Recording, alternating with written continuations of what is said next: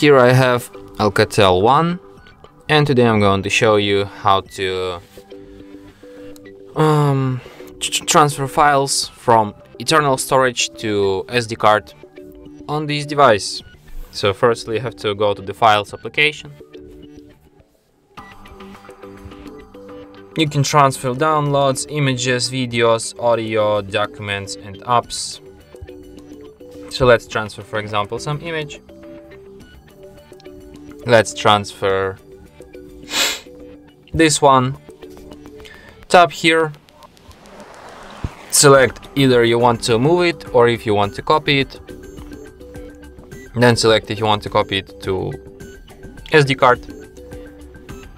Then select folder where you want to copy it, for example download, and tap copy here. And as you can see, now we have this image on our SD card in the download folder. So yeah, and that's it. Thanks for watching. If you find this tutorial useful, don't forget to hit that like button and subscribe to our channel.